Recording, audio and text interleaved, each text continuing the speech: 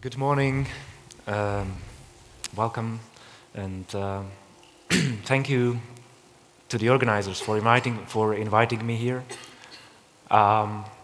It is certainly a privilege and a pleasure to be here at this exciting and interesting event. First, I need to apologize for my voice because I have a slight cold and sore throat. But I hope with the help of the technology, you'll be able to hear my presentation in order. So I was invited to speak at this panel which deals with the disconnection, the issue of digital disconnection. And I thought my contribution to this panel would be along the lines of the disconnection between democracy and the internet. This might seem somehow counterintuitive, given the fact that internet and new media have long been hailed and cherished as technologies which have a great potential for democracy, which can rejuvenate civic engagement and bring new forms of political participation. And these things are all relevant and they have happened, we have witnessed them, but at the same time, and increasingly so, over the course of the last several years, in the discourse about the role of digital media in a society, we have been witnessing the increasing dominance of the more dystopian perspective and the one emphasizing potentially negative consequences of the internet and new media for democracy, for modern societies. So my presentation will follow along the lines of this kind of argumentation more than the optimistic one, even though I do not consider myself to be a real internet dystopian or prophet of a digital apocalypse like some other theorists and authors.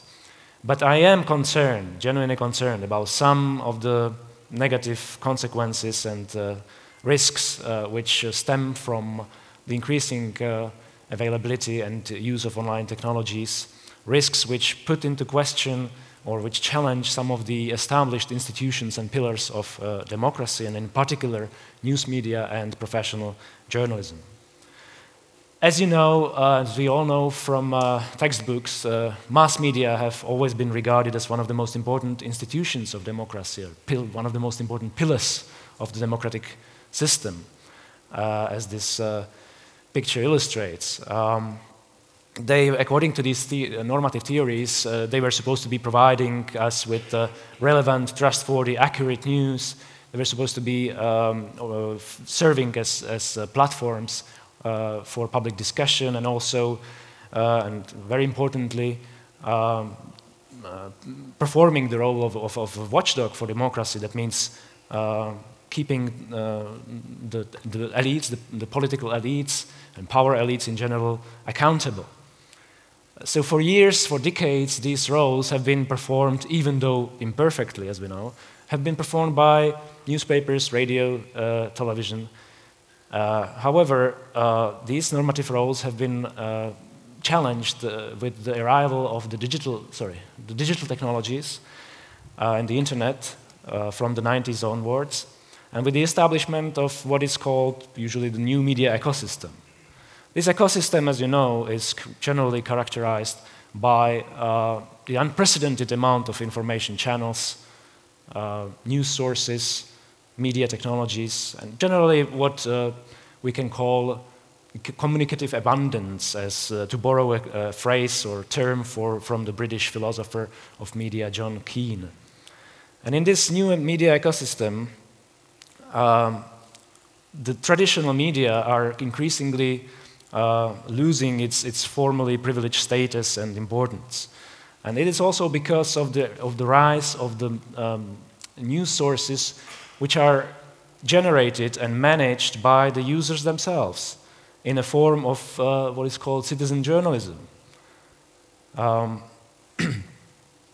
So this rise of citizen journalism is basically questioning and challenging the whole journalistic profession, because if everybody can be a journalist nowadays, as the narrative goes, then journalism is basically no longer a privileged, a specific profession or trade which requires specific skills and abilities, which needs to be learned and performed in line with certain standards of the profession. So all these requirements are basically weakened because of this availability of technologies which enable citizens to become journalists themselves, or at least not the journalists, but the providers of information online. And this is, of course, enabled by the rapid growth of the social media use around the world, as some of these latest statistics document. According to them, nowadays, basically every third person in the world is a user of social media, of some social media platform. 2.3 billion people nowadays. And almost 80% of those are accessing the social network sites from mobile, using their mobile phones, which further increases this capacity of users to become civic journalists, to broadcast or send to the internet world information which they catch on their mobile phones themselves. And increasingly, social networks are also being used as news sources by the population. These are just some data from the United States. It might be slightly different in other countries, but it is definitely a general trend. For example, around 50% of the US users of Twitter and Facebook use these social network sites as sources of news. And increasingly, again, many of those people use those networks as primary sources of news. So they do not go to the online sites of the main newspapers or other traditional information providers, but they are content with what they see and find on these networks. So this is all basically illustrating and further exacerbating the general crisis of the news media industry, which we are witnessing today, or these days. Crisis which affects mainly the newspapers, the newspaper print industry. There are, again some data from several countries, including the UK. This is a chart illustrating the steady decline of newspaper circulation, of daily newspaper circulation over the course of some 13, 14 years. This is another graph showing the huge and sudden drop in advertising revenues on the US daily newspaper market. The drop occurred sometime around 2005-06, and it coincided clearly with the general financial crisis in the States. But it didn't stop afterwards, so the trend goes on, so which means that it hasn't been caused just by the crisis on the financial markets, but it has been caused by the arrival of the internet. And unfortunately, as you know, newspaper industries are still unable to really offset the losses incurred by the online media, the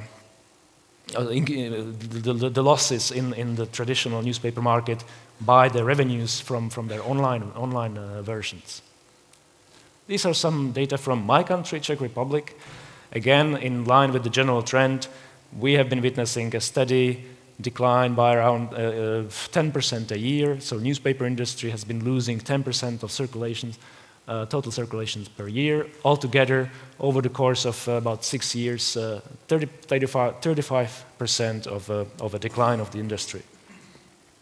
What is important from the point of view of my presentation today is that there haven't been just declining revenues or circulations, but also we have been seeing declining trust in mass media. Around the world, these are some data from the US again. It shows an interesting trend that the share of people who express their faith in the news they have been acquiring from traditional news media, newspapers, TV and radio, has dropped from about 70% in the 70s, mid-70s, to currently about 40%. In the Czech Republic, we have seen very much similar trend. At the beginning of the 90s or in the mid-90s, there was still a huge trust in the media, in the general population. But over the last 2 decades, this trust has dropped quite significantly, and nowadays less than 50% of people express their faith, their trust in newspapers or television. This is one possible reason why it has happened, and why it does not seem to be, why there is little help or little hope for this trend to reverse. My predecessor, the first speaker of this panel, already pointed out to this negative trend across Central and Eastern Europe. And I will just use this as an opportunity to add to what he was saying about the problem of changing media ownership structures in Central and Eastern Europe. These are some of the main media owners in the Czech Republic currently. They all belonged to the business elites, the richest people in the country, and they have all acquired their media from foreign transnational companies which have left Czech Republic over the last 2 or 3 years. The one person in the left upper corner is famously our current Minister of Finance and Deputy Prime Minister, Andrej Babiš, who, as I have just said, is an active and very important politician, but at the same time, the biggest media mogul of the country, owning the biggest publishing house. Next to him is Mr. Křetínský, who acquired the largest tabloid publishing house last year from a German company, Ringier. At the bottom left corner, there's Marek Dospiva, an CEO of a huge investment company, Penta, who now owns basically all regional newspapers in the country. And finally, Mr. Valenta, who is a senator and at the same time owner of several media, including the most influential online news platform in the Czech Republic. And you've already heard the reasons from my predecessor why these people invest in the media in the times of crisis. It is because they do not need to care for profit. They don't regard the investment into media as an economic investment, but rather as an opportunity to gain a platform which enables them to use media as a PR tool and as an instrument of pressure. This is not just a hypothesis. It has been confirmed recently by one of those people, Mr. Dospiva, who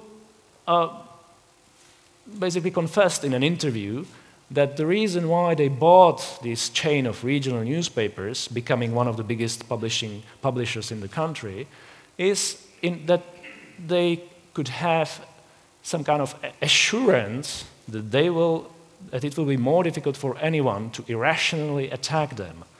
So clearly, this person claims that they own the media in order to have an instrument of deterrent, so others wouldn't dare to attack them. So clearly this contradicts the idea of independent, autonomous media, who should decide for themselves what are they going to be printing and writing about. So no wonder, in a way, that people are turning away from traditional media sources in these circumstances and turning to the internet to try to find alternative sources of information. This is just a visual representation of how internet looks like nowadays. It doesn't have anything to do with my presentation, I just like the picture, so I just wanted to show it to you.